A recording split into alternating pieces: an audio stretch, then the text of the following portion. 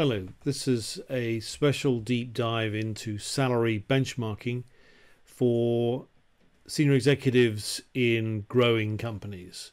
The focus here is to provide you with a deep dive into about 10 issues which we think will be very useful for you. And the first here is salary benchmarking.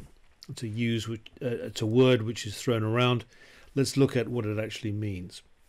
Salary benchmarking allows a company to compare their current salary offering with industry norms by looking at how comparable companies pay roles with similar levels of responsibility, workload, scale, span of control, and complexity.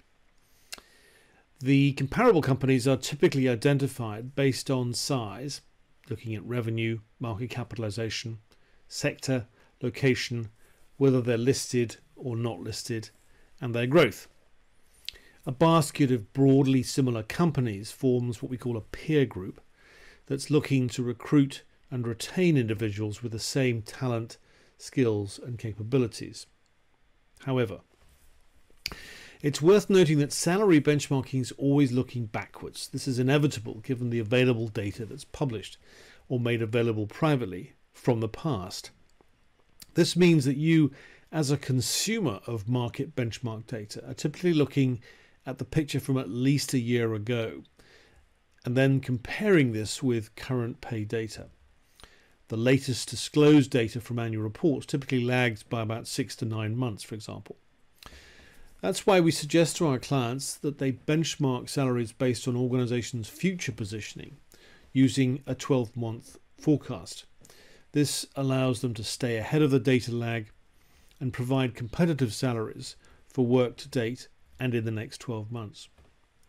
We provide the latest salary benchmarking data available for FTSE small cap and FTSE AIM companies. This is data which is sourced from the eReward database that we use and various other proprietary databases in our library. And here's an example of what we know. Median salaries increased for chief executives in 2023 in FTSE small cap companies by 3.4%. The median base salary for chief executives in FTSE small cap companies was £459,000. Just as a reminder, what does median mean? It is if you imagine 100 Roman soldiers from smallest to largest, the median would be the middle Roman soldier, the one who is basically the middle height. That means that when you look at the upper quartile or the lower quartile, you have dropped off some of the more extremes. So, for example, if you're looking at compensation amongst a group of peers, there may be one or two that are very well paid and those that are very unusually lowly paid, and those are excluded because the median will show broadly where we are in the middle. For FTSE AIM 100 CEOs, this was a lower increase of 3%, but the base salary is £349,000.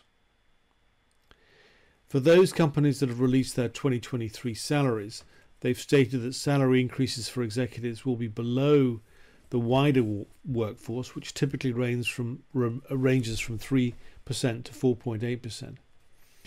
Investors in the UK have begun to take a toughening stance regarding large increases to executive pay, given the absolute impact of such increases on costs and the wider workforce. Whilst offering competitive salaries is important in retaining and attracting the right talent, it isn't the biggest piece of the pie, which will ultimately pull or push people in and out of organizations. The largest slice comes in the form of variable pay, short and long-term incentives. We discuss the importance of variable pay in our article entitled Performance-Based Remuneration, which is a bit later. Thank you for listening.